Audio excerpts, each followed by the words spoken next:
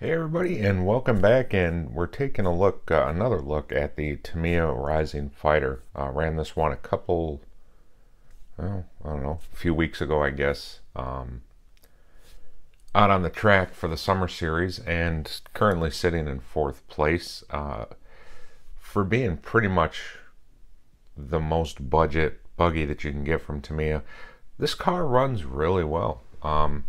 Again, but it could definitely use some oil shocks, so we did the run. And at some point I was planning on getting the shocks for it. I just haven't done it. And probably a couple weeks ago, a subscriber reached out to me and said, hey, keep an eye out. There's a package coming for you from Amazon to help you with a project. And that subscriber, if you watch my little channel, I'm sure you all already know about him.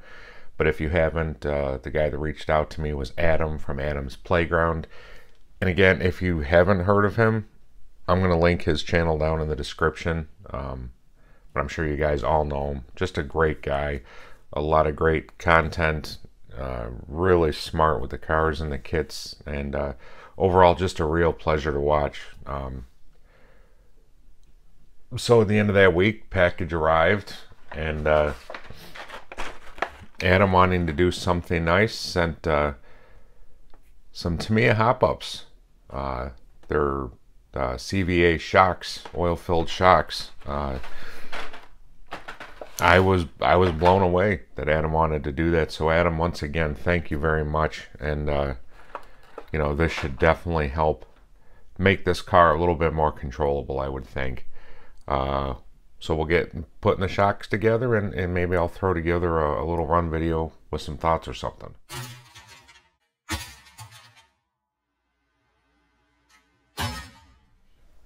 Well, alright guys, the oil shocks are fitted onto the Rising Fighter, and I don't know if you happen to notice it in the drop test, but this particular one's got a little bit of that lunchbox front suspension going on, but there's a reason for that. And before I talk about that, Adam, I want to apologize to you for not reaching out to you about this, but in my eyes that would be like looking a gift horse in the mouth, and I'm not going to do that.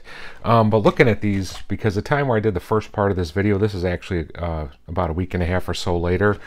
So pulling out the sets here, we see that 50520 is on the placard for both packages, and this one here is for the rear shocks. And if you look on the back of the placards, this one here, if I can get in there, it says, come on Jeremy, it says 50520, which is correct, it's the back ones. And then you look at this other one, and it says that it's the 50519, which would be for the front, but you know, obviously that's not the case. That must have been something done at the individual retailers on their end. But again, so I thought about leaving the stock front shocks on there, but actually taking them off to begin with, I noticed that one of the front shafts were bent anyways. But regardless, I set this up to, you know, to droop as much as possible. This might come down a little bit in time with running as well.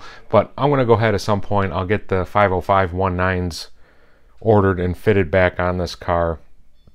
But yeah, I think from that drop test you can see, you know, just adding the oil shocks is a huge difference. So I've currently got a battery charging. I've got the other cameras charging. And we'll give it a quick rip, and I'll show you guys, and then we'll come back for a quick wrap up.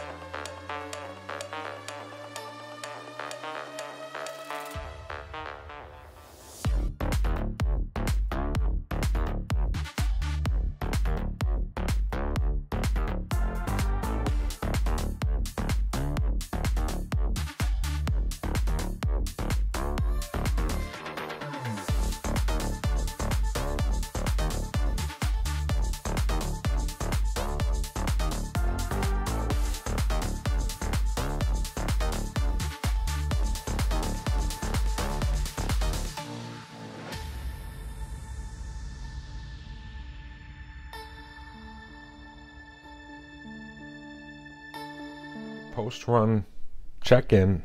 Wow, this thing handled indeed a lot better.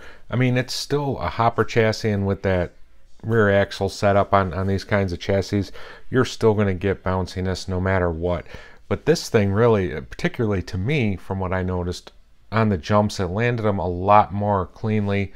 Much greater chance of landing this car on all four wheels off the ramp, and it's staying after that initial jolt coming back down off of the ramp. It did quite well, and definitely an upgrade worth it. And while I was sitting here waiting for that battery to finish charging so I could get out and test it, I kept thinking to myself, Jeremy, what can you do for now to get these front wheels to sit more evenly to compress those shocks? And because they're black, you might not notice it, but all I did for right now is I just took a simple zip tie and I ran it up over the shock tower here, and I ran it underneath the A-arm on both sides just to get that that camber a little bit better, and it was a whole lot better. So, you know, that fix will work for now. It's not something I'm going to do long term, but yeah, I just wanted to check in with my afterthoughts after putting these shocks on there. What a world of difference. You know, and there's going to be plenty more to come on this buggy. You know, for being such a budget-oriented kit from Tamiya, I mean, other than the Candy Green Grasshopper, I believe this is our most inexpensive buggy kit.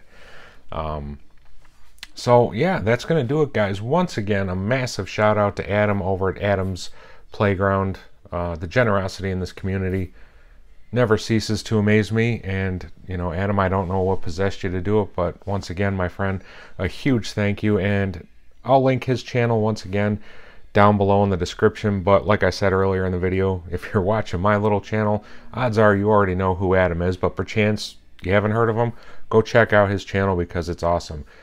Guys, if you stuck around this long, I really appreciate it. That's going to do it. Thanks, as always, for taking some time out of your day to check out my videos. And until next time, everybody stay safe. We'll see you around.